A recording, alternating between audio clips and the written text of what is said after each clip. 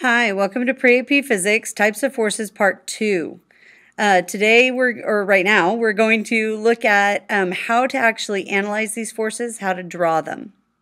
So first, analyzing the forces. A force is produced by an agent. A force acts on an object, that's called the receiver. And the force causes something to happen, that's the effect. So in this example, you have two forces. You have a weight force and a friction force. The weight force is the weight of gravity. The agent is the earth, the receiver is the buoy, and the effect is it pulls the buoy down. The friction force, the agent is the slide itself. The receiver is the buoy, and the effect is the buoy is actually slowing down the slide. Here you have four forces. So we have a pulling muscular force from the agent on the bow, from the hunter on the bow, and the effect is that the bow is pulled back. The elastic force is from the agent is the bow itself, the receiver is also the bow, and the effect is that the shape of the bow is changed. Weight force of the hat, the agent is the earth, receiver is the hat, and the effect is that the hunter feels the hat. And finally, the support force on the hat.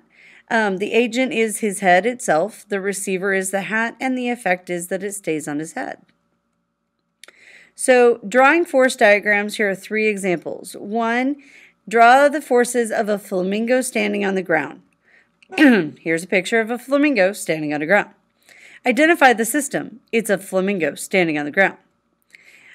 Enclose the system in a circle so that you can identify what else is acting on it.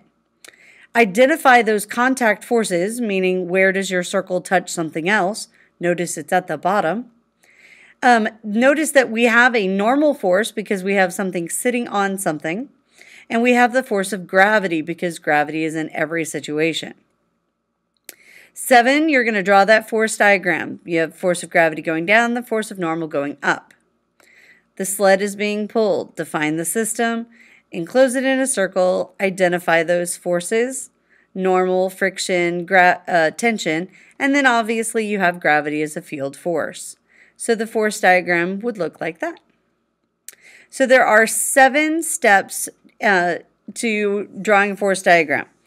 1 is to draw a picture, or one will be given to you. Identify the system, draw a circle around the object, identify and illustrate the field forces, identify and illustrate the contact forces, and then draw the general force diagram. Finally, complete the force notation.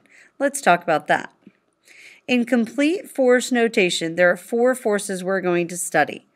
Force of tension, which is horizontal or vertical, which is a push-pull. This includes buoyancy and hanging. Then we have the force of gravity, abbreviated Fg, always goes down. Then we have the force of friction, goes the opposite of any motion and cause objects to slow down. We will include air resistance. And finally, we have the force of normal. This is a support force.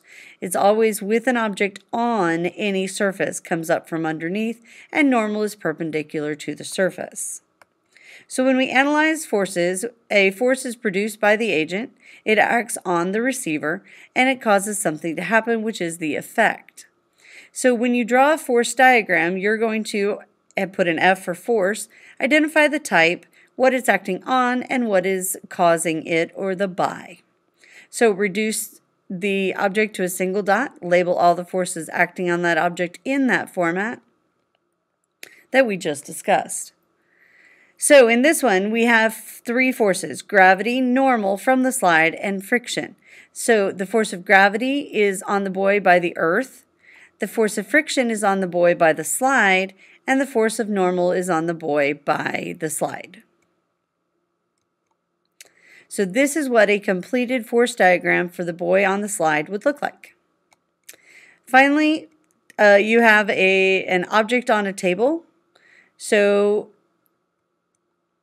reduce the object to a single dot.